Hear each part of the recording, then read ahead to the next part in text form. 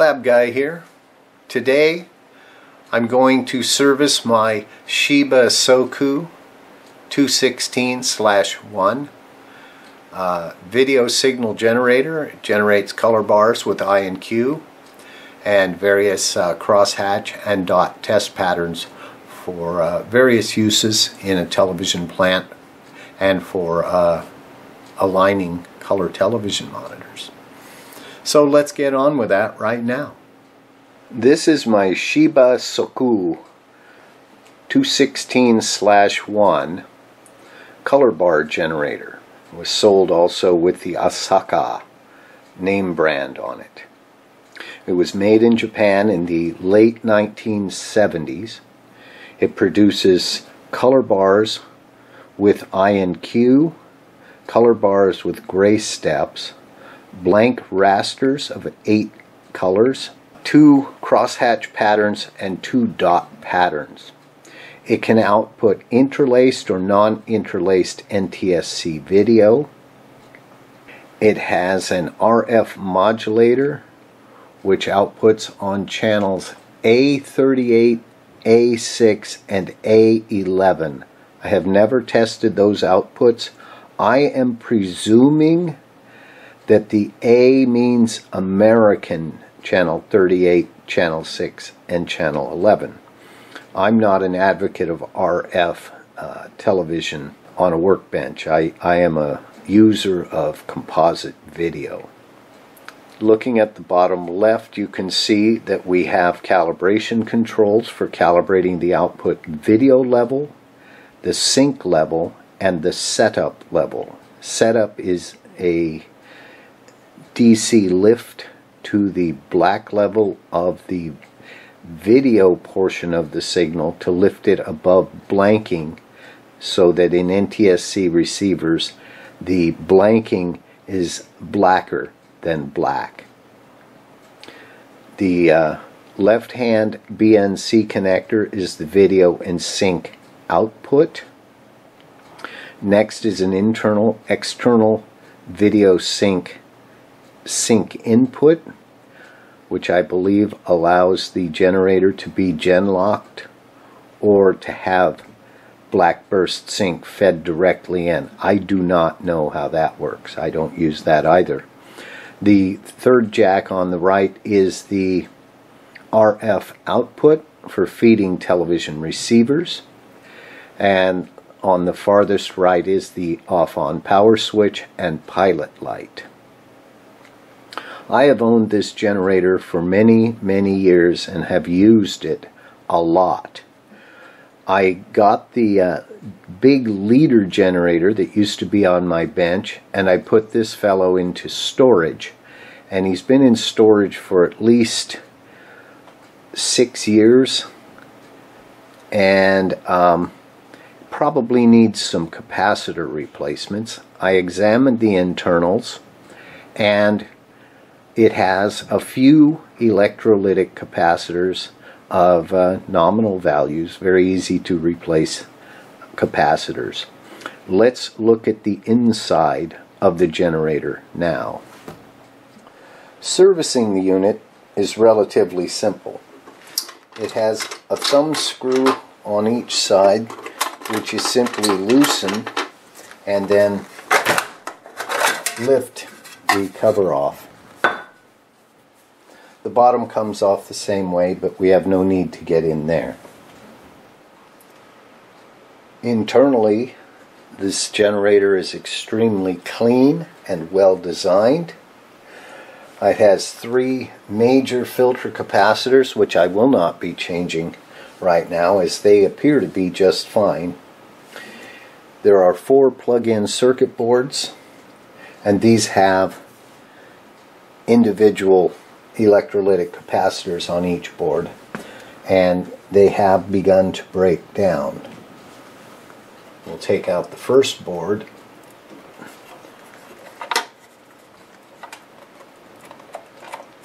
Hopefully without breaking the unit. And it has 1 electrolytic capacitor. I don't want to get these out of sequence. The next board appears to be the master clock board, as it has the crystal, and it has two electrolytic capacitors.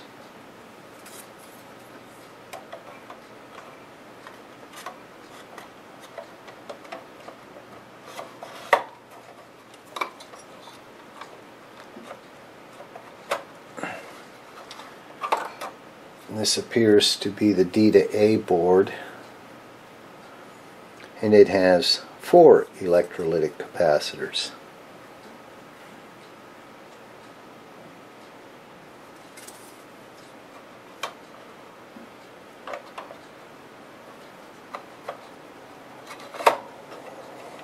And the final board is the NTSC encoder, or at least the chroma encoder part. It has two 1496 balanced modulators, and it has 1, 2, 3, 4, 5 electrolytic capacitors, and they are showing signs of leakage, causing corrosion on these solder tinned boards.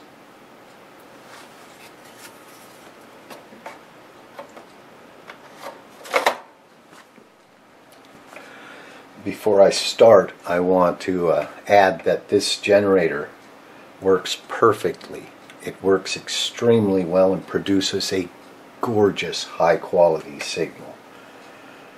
This company made extremely high quality products. So we'll replace the first capacitor on this logic board. It's just 7400 logic, which was the state-of-the-art of the time.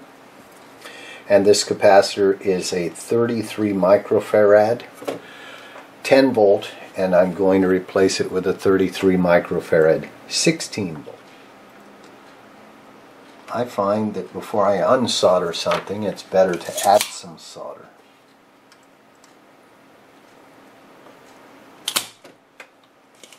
I want to be careful because I do not want to lift the traces on these vintage boards.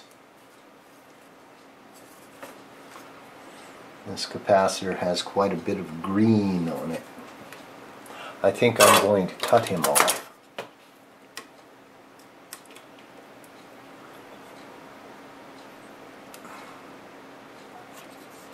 and pull the wires separately. I think that's probably prudent. Yeah. Okay.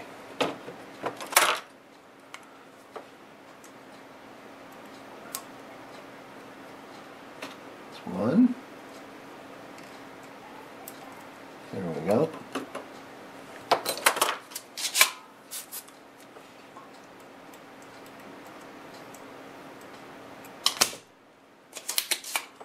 We'll come back to that. Okay. Resorting to solder wick.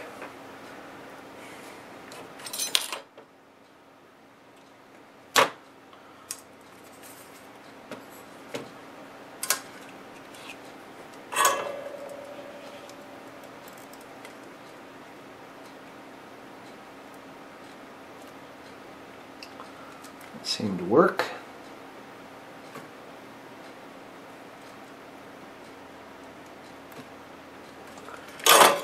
It's a lot easier on the board. The solder sucker likes to really slam down hard into the board.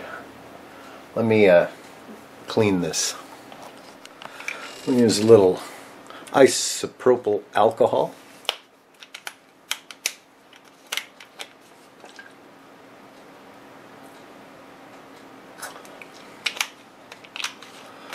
Hopefully that won't all evaporate before we're done, but I bet it does.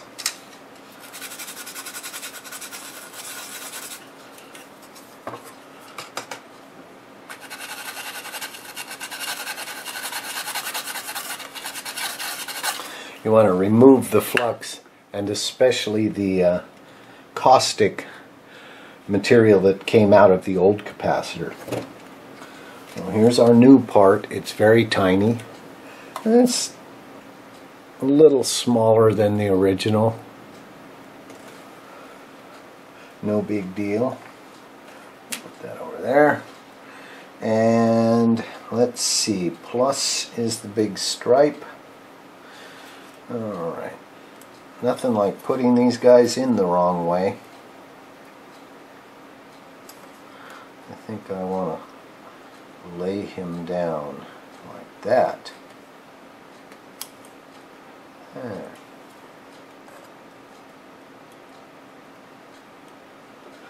And snip these off.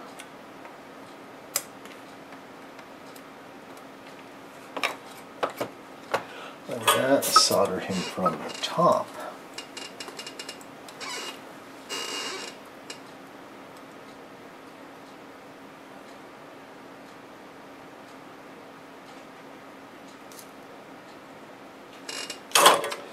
And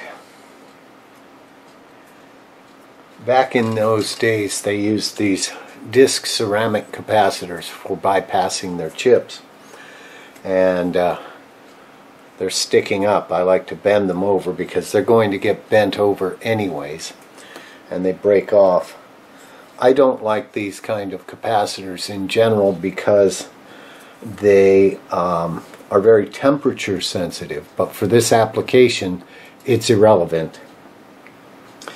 But I will say that for LS family TTL logic, this is not a sufficient amount of bypass capacitors. Alright, one board down.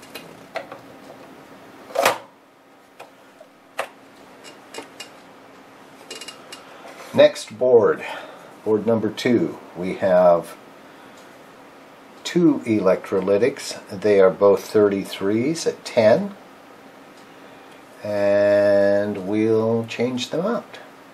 33s. I need 2 of them. Alright, so, okay, we'll cut this one off first.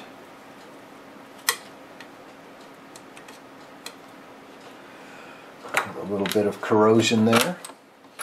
Not as bad as the other one. We'll place some solder to create a heat bridge. That corrosion is really keeping the solder from flowing. Pull that one out.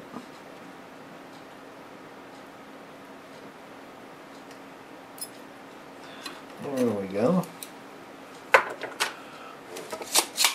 Use this for the bulk cleaning.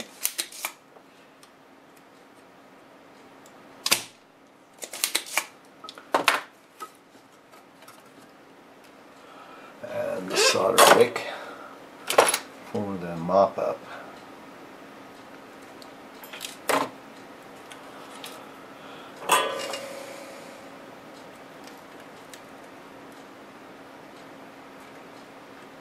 This stuff works so well.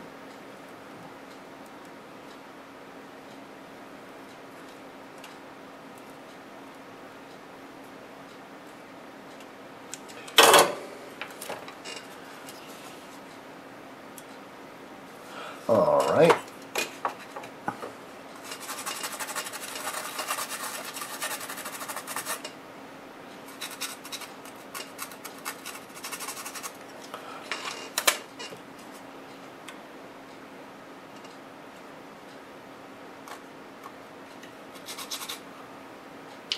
Corroded.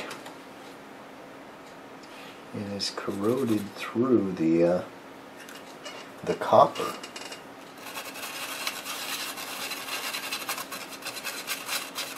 But the plated through hole is still connected. Alright, they were good enough to label plus and minus for us.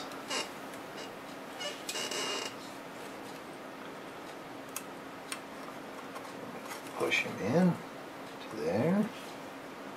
Bend it over.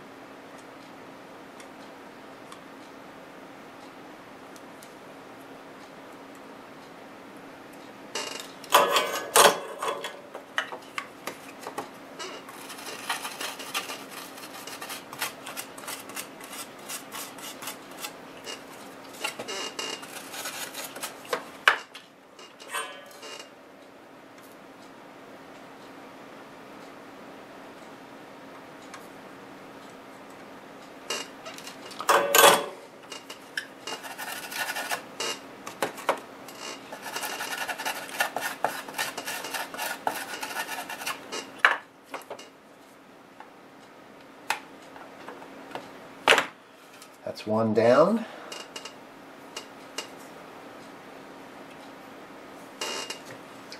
We have, where'd he go? There, that one is replaced. And now we're going to change this one.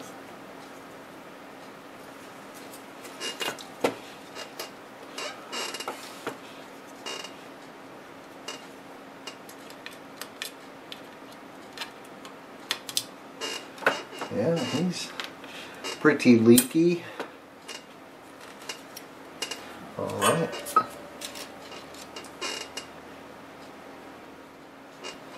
Got him. All right. I think we're just going to weight this.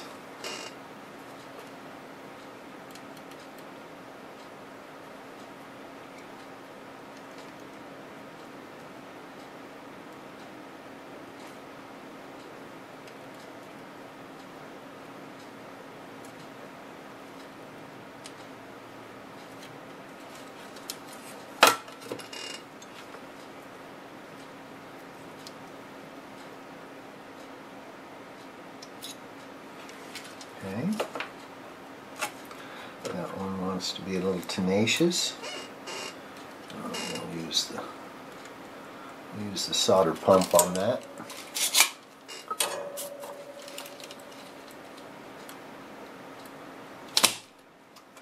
And we'll try it again. There we go.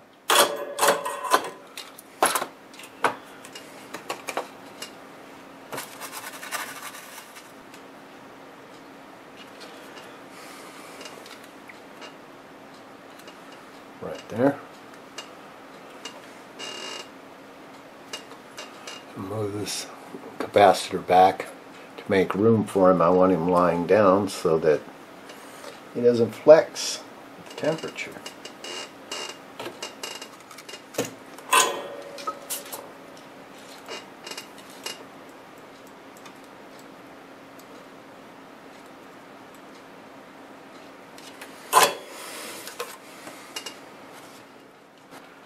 Two capacitors changed.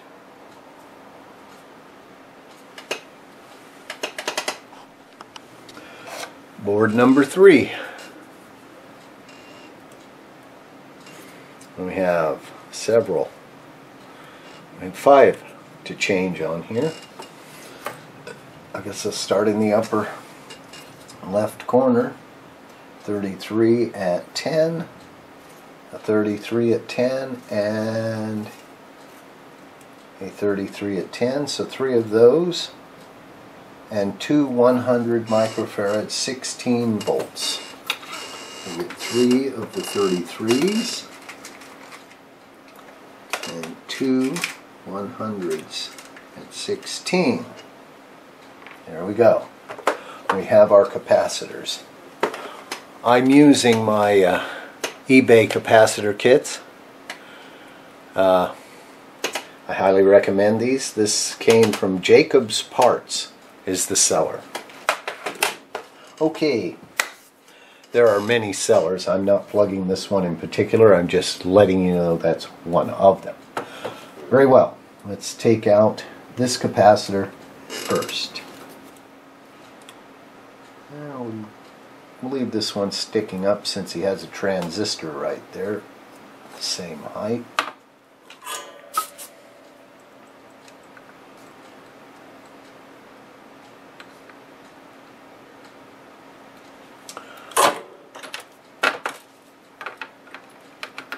That's one. Next, let's go ahead and I'm going to change all three of these at once. The two outside ones are the 100s. So the smaller capacitor, I can get the cutters under it. The larger capacitors, I can't. So what do you do about those to change them?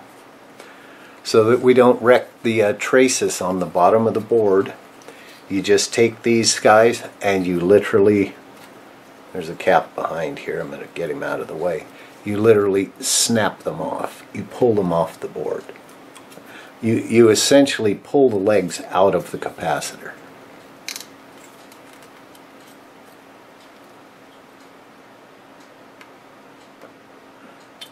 Like that. See? And now you can unsolder them. You can unsolder those individually. Be careful, don't pull too hard because you'll core the board. You'll pull the plating out of those holes in the board, and that's a bad thing.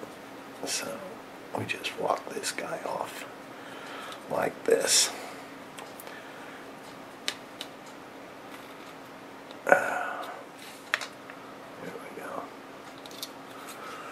Let's put a screwdriver under this guy and pull him up.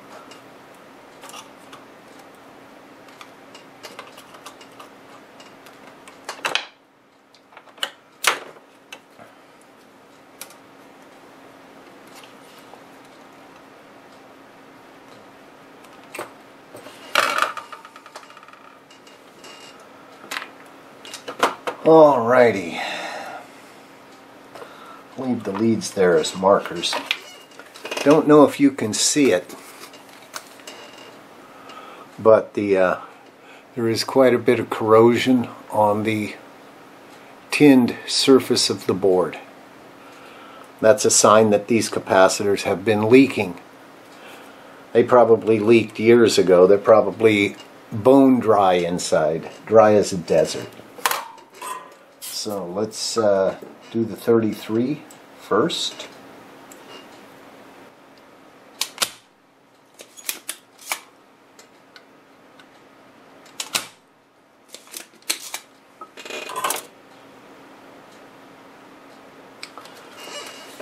The corrosion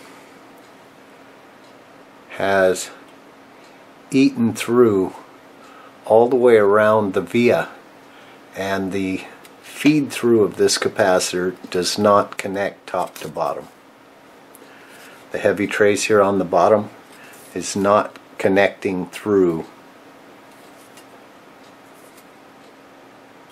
I mean, yeah. It's broken right there. We're going to solder it top and bottom to fix that.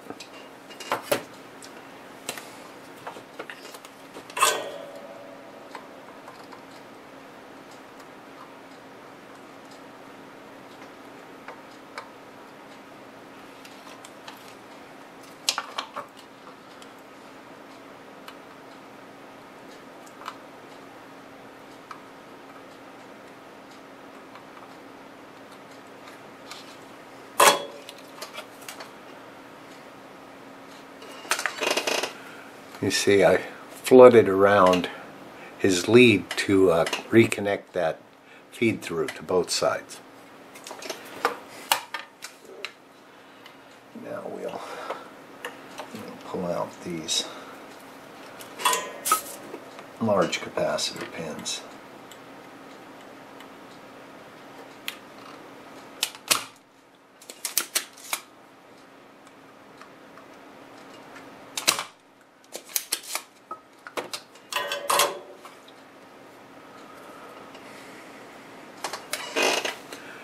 You can see the corrosion on this guy here.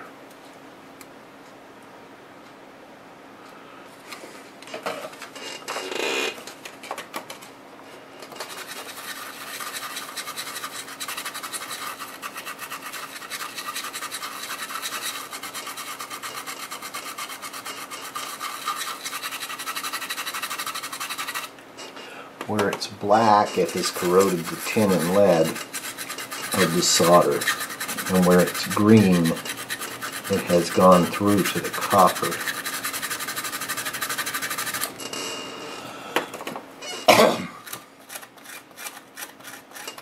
That's caused by the electrolyte from the capacitors. Electrolytic capacitor is kind of a very short-term battery, and so it's filled with a chemical paste to increase its capacitance, and of course that can leak out. I don't really like that, like corrosion.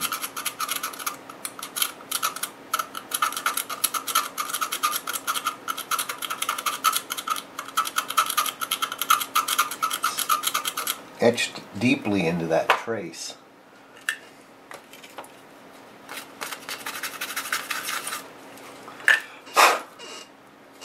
Alright, let's put in our new 100 microfarad capacitor.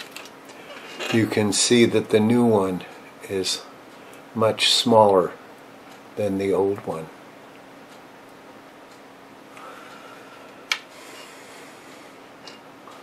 Plus to the right.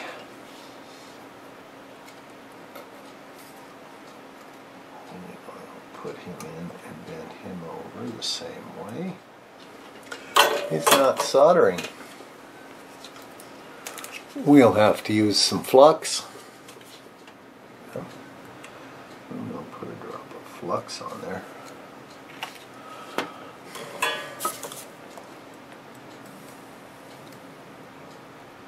That should clean away the crud, but I don't know. It's not looking good.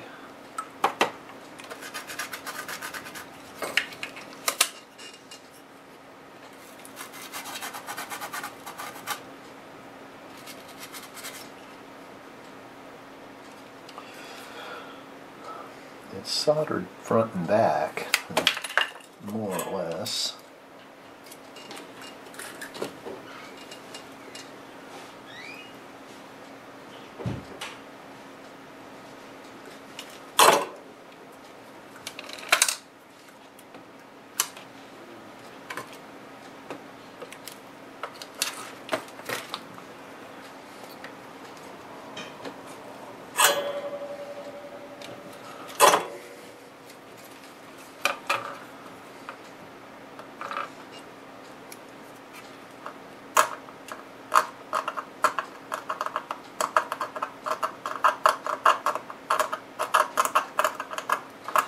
Being a little more aggressive this time.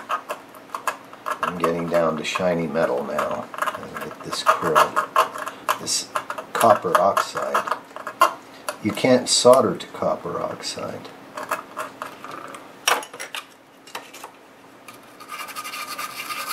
That looks better.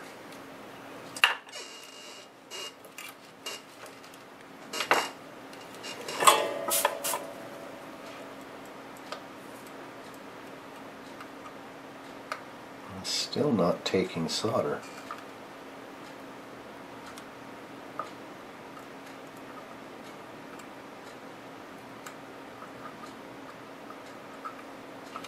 That's better than it was. It is now connected.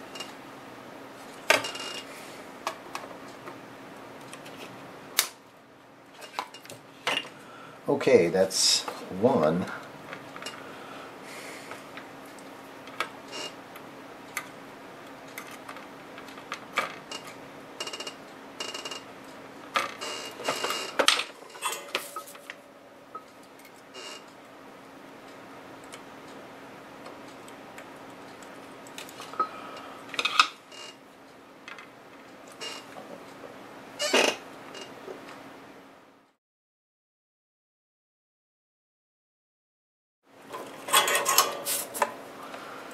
making sure we connect to both sides of the board.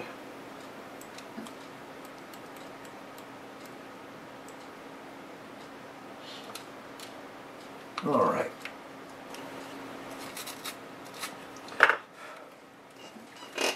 All three capacitors in this region have been replaced. We have one to go.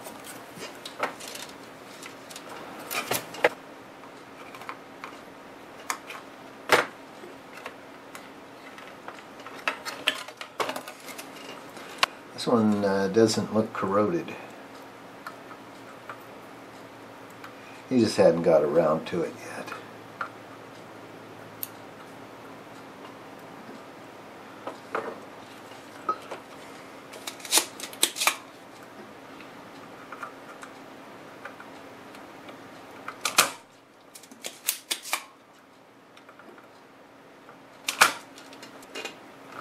Plus to the left.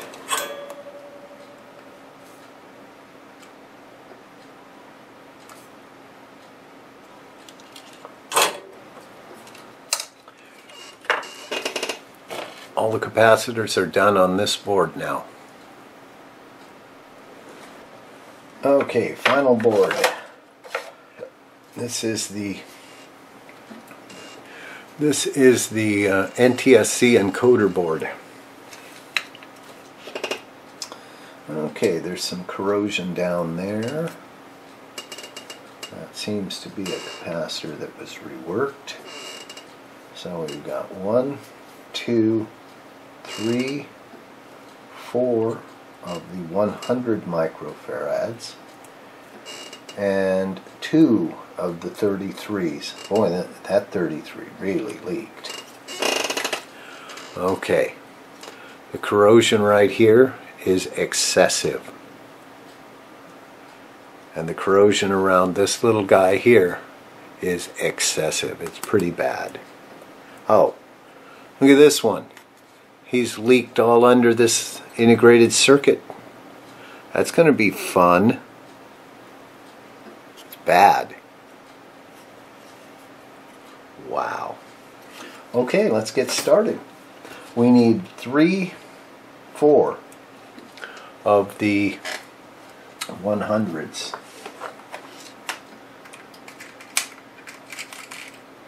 1, 2, 3, 4, and we need 2 of the 33s.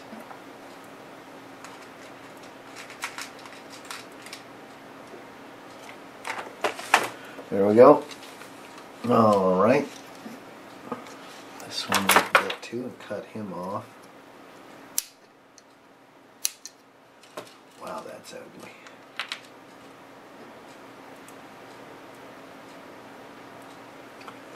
Good.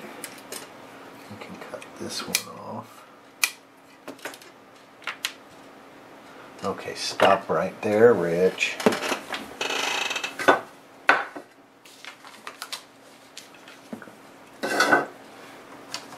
Before I go another step, let's mark it there. There. I tend to lose track of these things if I don't do this. Okay, this is bad. Let's try to clean it up.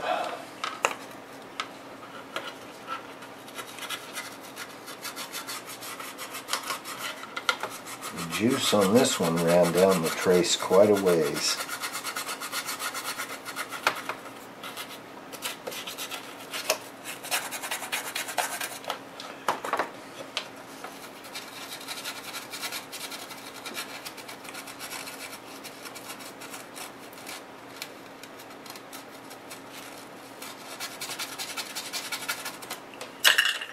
Alright, let's pull these leads out and work on cleaning it up. Wow. That's bad.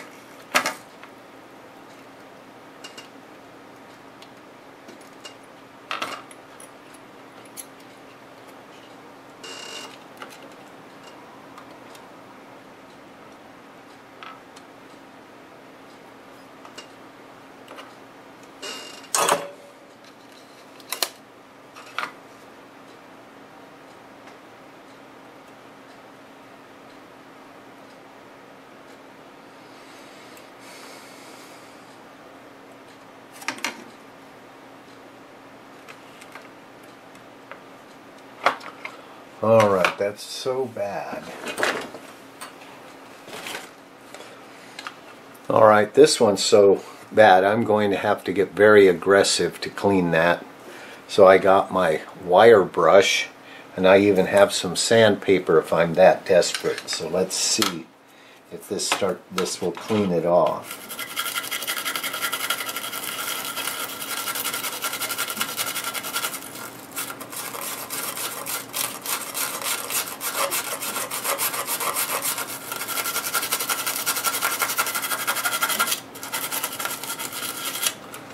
Not even touching it.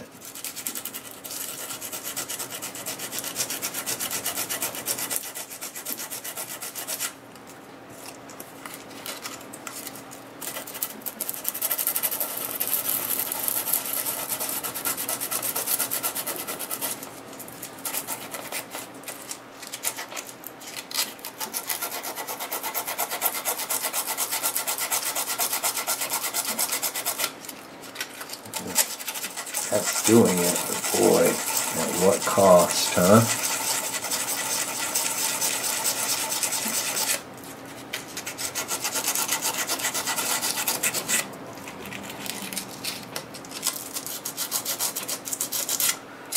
Now this is, after all, only a DC power line, so that's pretty good. That's cleaned up fairly well. This guy up by this IC,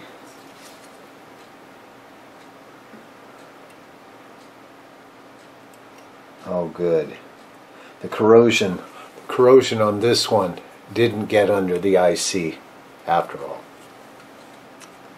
Thank God. Okay. That's, I'm going to declare that good enough.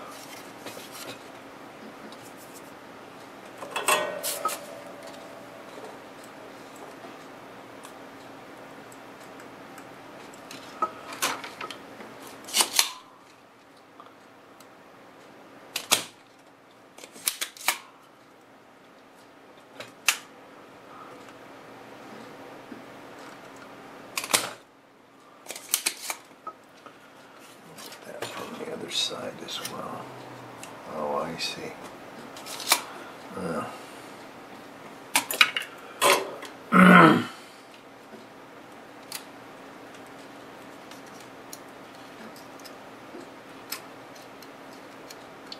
That one goes through. Okay.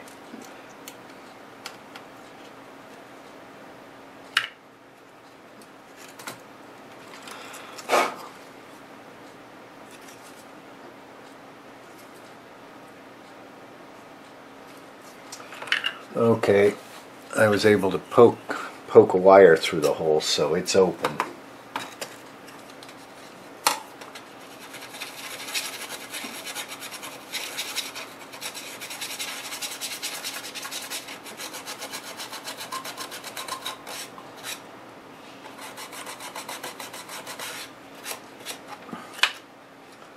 All right. Wish I had some laboratory wipes. Paper towel. There we go. Wow.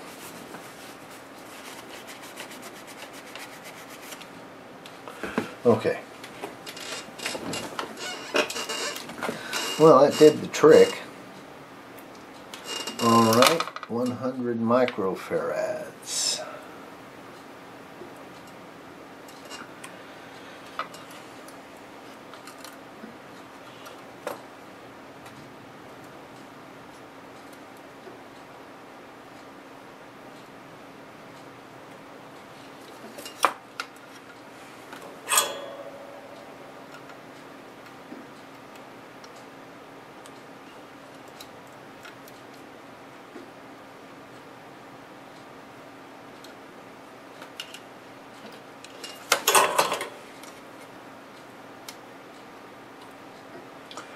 Alrighty.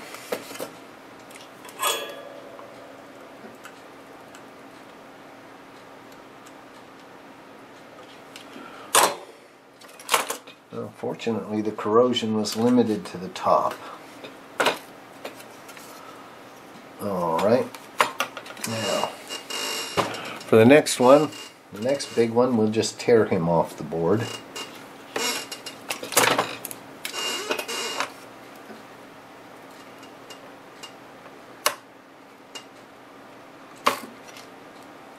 There we go, he's out. And we'll pull the pins.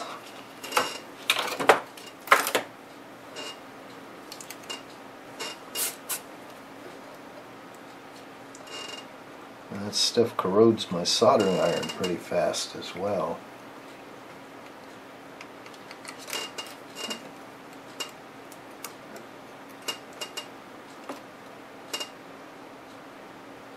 Pretty smelly.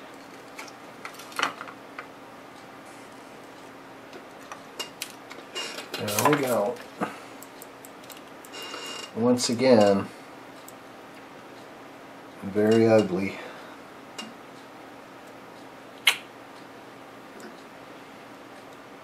Okay.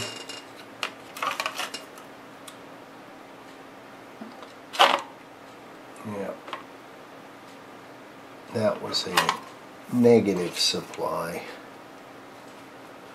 So he has to go in. All right.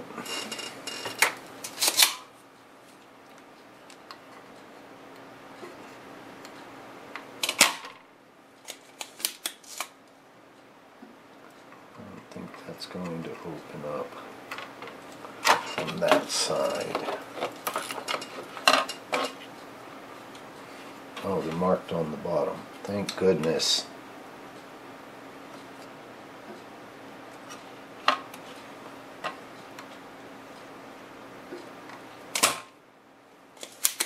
Alright.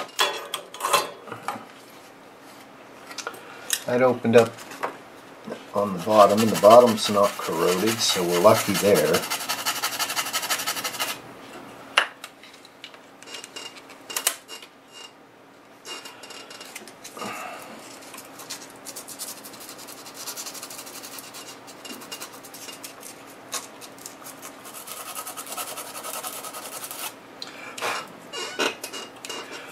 I'm going to take out the 33 microfarad at the same time.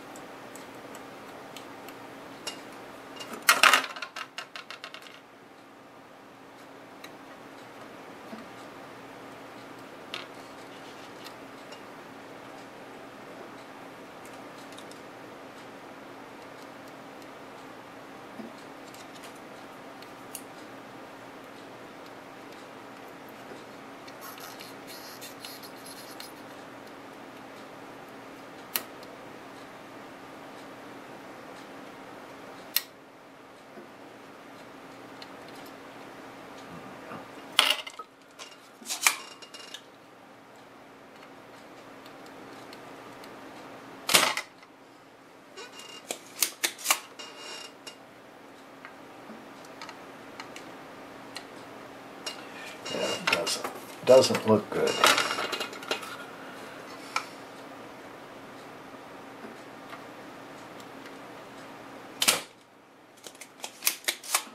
That's fine.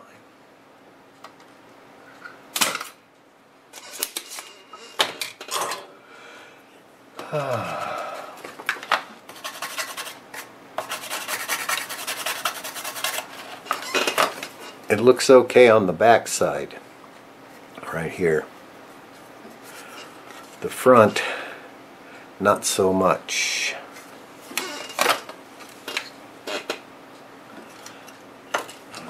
Clean off the solder and sand that a little bit. It's pretty bad.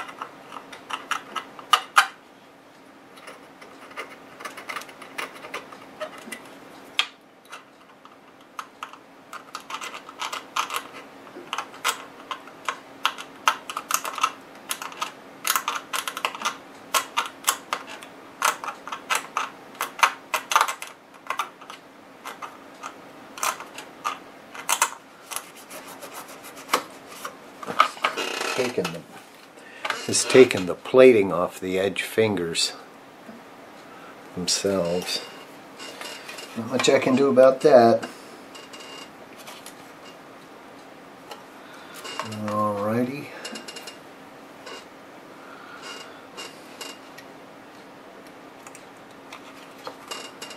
Put it in.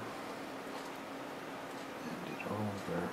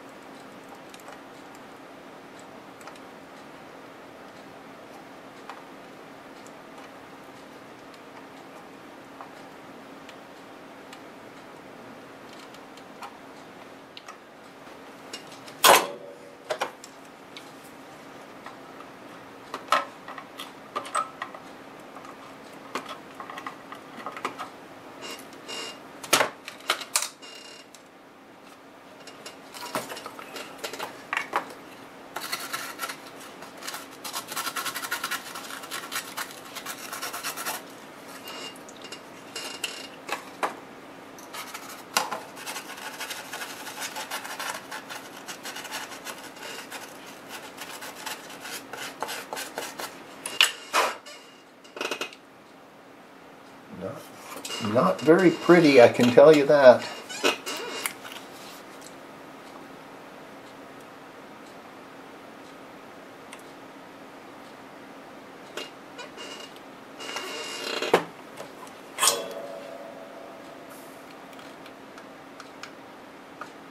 There it goes.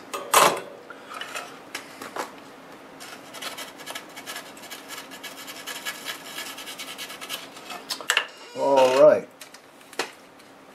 2 more capacitors to go.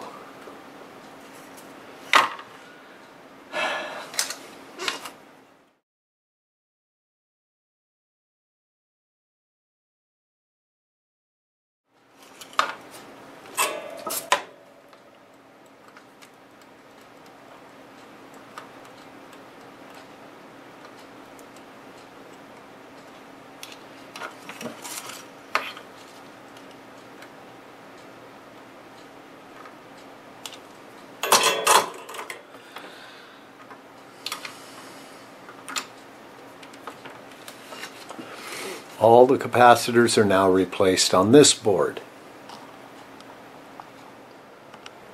All of the capacitors have been changed on the boards now, and the boards are back in the unit. So let's go ahead and hook up the oscilloscope and the video monitor and have a look at whether this thing still works or not and how well it works.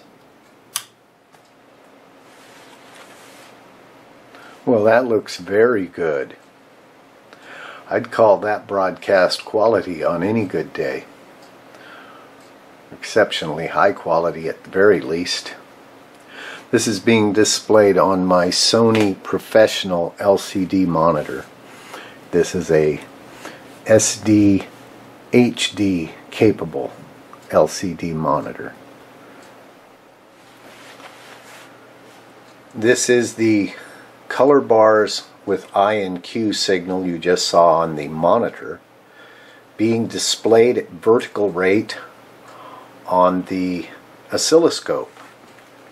If we look at it at horizontal rate, which will be more difficult, oh, it's not so bad.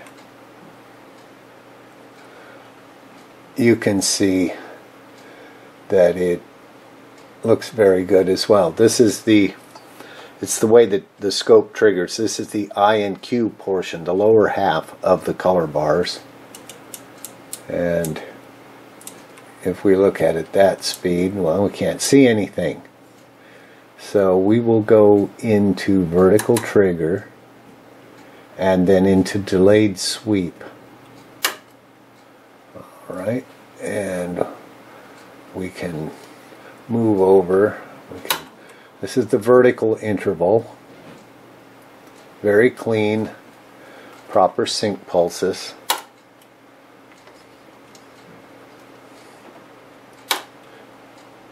Alright, let's open that up. What I've done is I've narrowed down the window we're looking at. This is the I and Q portion, which we just saw. Now let's move over and look at the color bars. And this is the color bars. We'll try to focus that a little better. So that is the color bar signal. And got a rusty connector, do we? Stop that. Okay, so that's what color bars look like in one line. So the bars went from white, no subcarrier, to yellow, cyan, green, violet, red, blue, and black. Where there is a hue in the picture, you will have this RF carrier. And where there is no hue, such as at black or at white, there's no color carrier.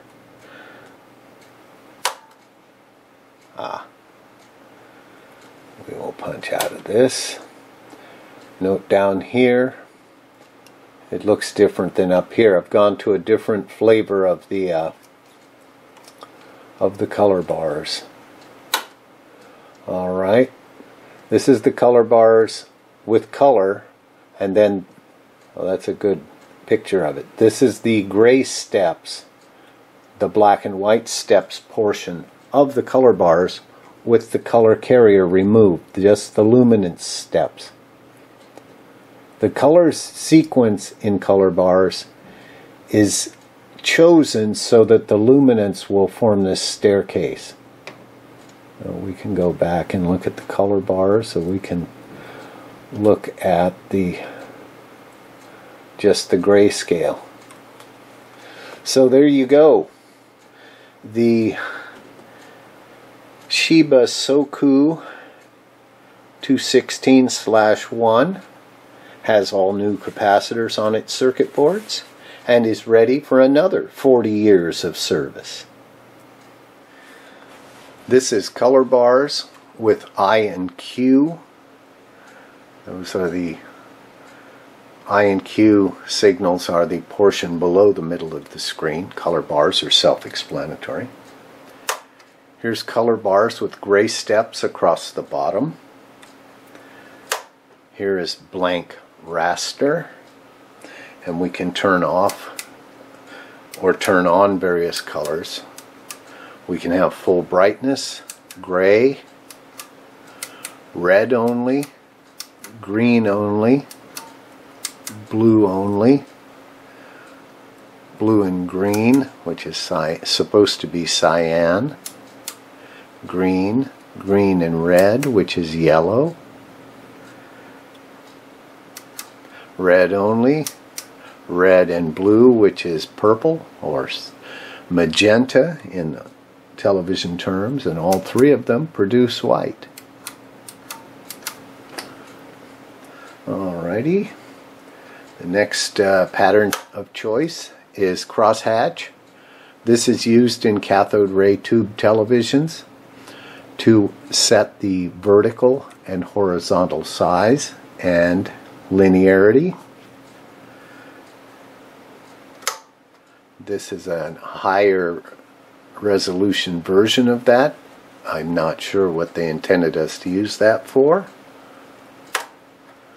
This is crosshatch and dots, which can be used for convergence of color CRT monitors, and just dots for the same purpose. Being digitally generated, they are geometrically perfect in the signal, and being that this is an LCD monitor, their grid arrangement is geometrically perfect. I currently have the monitor set to display a 4:3 image. You'll note that on the left and the right of the 16:9 format panel, we have two black bars, left and right.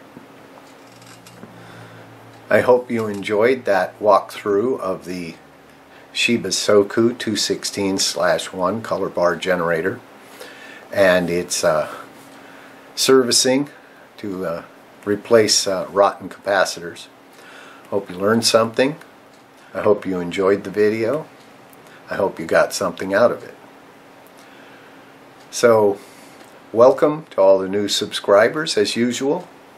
Greetings to all of my current subscribers. Thank you for watching. I always appreciate your viewership. More views is better, right? So, until next time, this is Lab Guy, out.